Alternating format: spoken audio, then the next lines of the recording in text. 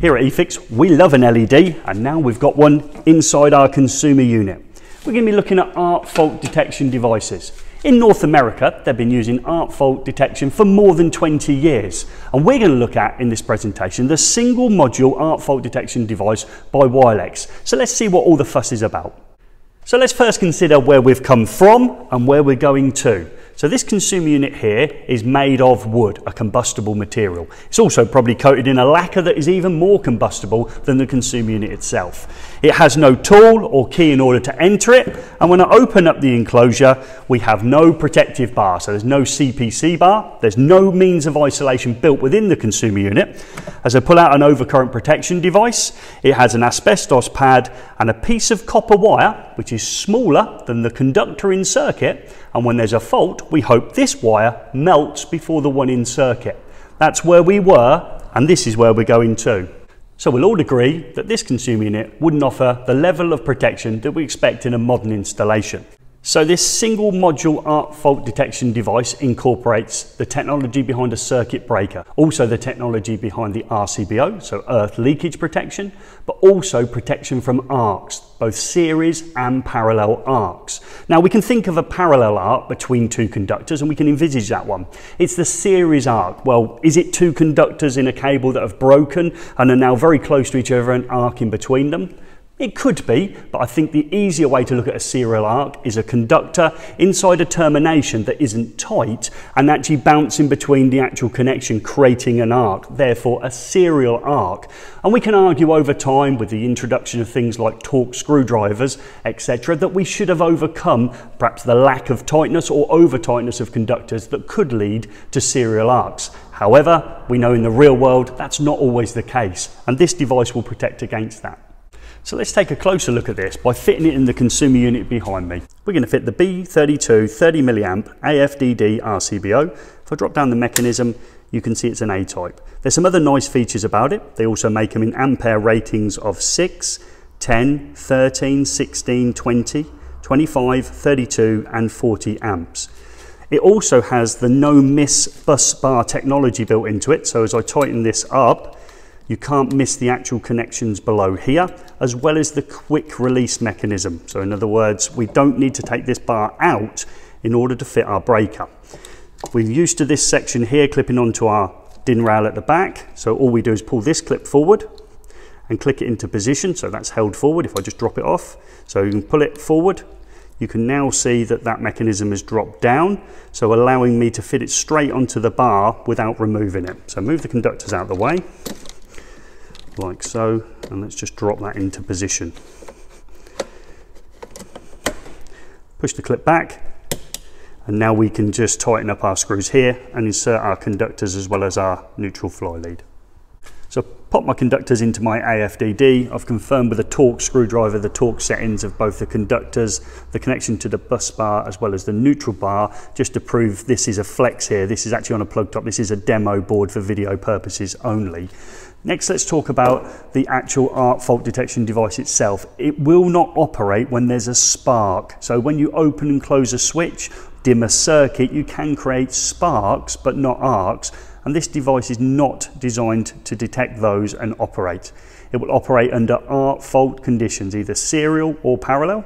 Parallel between conductors, maybe chewed by a rodent, or series ones, as we discussed previously, about maybe in a loose termination creating that arc. It needs to be of a certain duration at a certain waveform in order for it to operate. Very intelligent piece of kit. What I'm going to do next is I'm going to plug it in over there, and we're going to have a look at the LED here and then discuss the other patterns the LED can be in order to tell you what type of fault you've actually had in your installation. So before this video is over, I'm going to show you this bit of kit here as well. This is the NM range of Wylex consumer units, and this bit of kit here makes electricians' life easier, and we like that on eFIXX, so stay on for that. So let's first have a look at an unenergized AFDD. So if we just push it into that position with the circuits all off, so you've lost the power supply, you can see here that the window itself has no light on. So in this case, no supply. Logical sense. Let's turn it back off and let's energize it. And now we turn on the AFDD, and you've got a red LED light showing. So the circuit is healthy and correct with a red LED light in this window here, but can have other colours to denote other issues. So let's go through some of those. If this window here was not red, but a single pulsating yellow LED, that would be for a series or parallel arc detected. So if it was a double pulsating yellow LED light, it would be for over voltage. So it would be a voltage greater than 285 volts AC detected. A triple pulsating flashing yellow LED light is a residual current detected, so the RCBO element of the device is operated. If the light is going red then yellow, this means that there is a self-test failure. These devices self-test themselves every 15 hours. The requirement is that they should test themselves every 24, but Wylex deemed that to test it every 15 is better, meaning it's tested throughout the day at different parameters within circuits. If that test fails, this will flash red then yellow, and you're required to call an electrical engineer in. The electronics in here have failed and it needs replacing. In order to carry out the functional test, it's exactly the same as you would do on a standard RCBO by pressing the test button under here, but this time obviously it's illuminated. So you simply press the test button there. That will test both the RCBO and AFDD elements of the actual device itself. Let's imagine we wanted to have a fully isolated board or just one circuit. Comes back to this little bit here that I talked about earlier on. So we've got all the board de-energized. Take off this flap like so. Make sure you keep that. Take this piece here, this handy little piece here, and it's going to come under the back part of the lip itself of the lid. So I just lift it up, just slide it under there like so. I line it back up, and now I take my padlock and sign.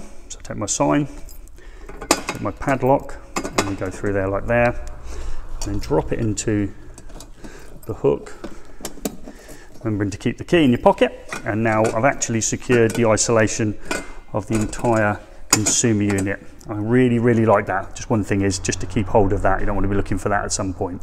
So I've got my Matrel 3152 multifunction tester out because it leads me into the next great feature of the AFDD. It's two-pole. So in other words, when I operate the mechanism, it disconnects both line and neutral. Therefore, when carrying out your insulation resistance test from the top of the device, it means you won't pass that high voltage back through the electronic components within the device itself. So we can see that this AFDD will offer protection against serial and parallel arcs, reducing the risk of fires. It offers earth leakage protection in the form of the RCBO that's built within it, as well as short circuit and overcurrent protection from the technology behind a circuit breaker.